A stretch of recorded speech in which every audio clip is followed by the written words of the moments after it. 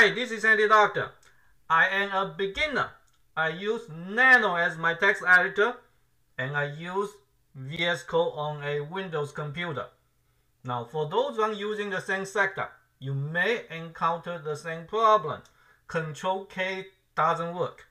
Now Ctrl K supposedly in Nano will let you cut a line or multiple lines, and if you want you can paste it at a different location, or you can just delete them altogether.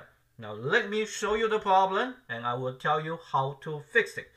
So let's say here is a line I want to delete, and you hit Ctrl K. Hey, see, it said Ctrl K was pressed, but it wait for a second key. Now what's going on?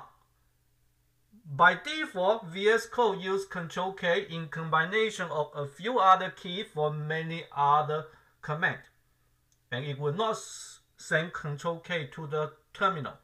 And that's why.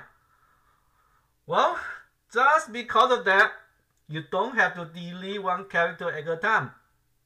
We can change the setting and fix it.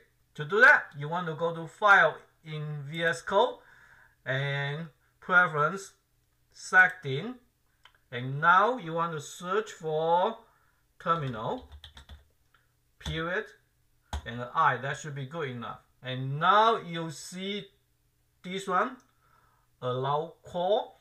Just uncheck it, and let's uncheck that one too. So make sure it works definitely. And you can just close the setting. There's no save for the setting, by the way. And now let's do again with Ctrl K. Hey, it worked. And in fact, if we want, we can go to the beginning of the file and we can do Ctrl Shift and a number 6. That will mark the line. And now we can come down for a few and we do Ctrl K. They are gone. And now we can go to the end, and if we want we can paste it. Ooh, it worked beautifully. So you see, we fixed the problem permanently.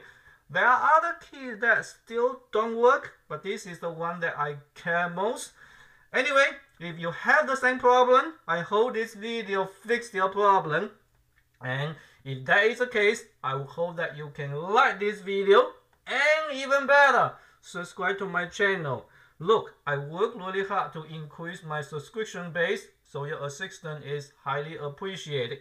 Thank you very much for watching, and I will see you in the next video. Bye bye.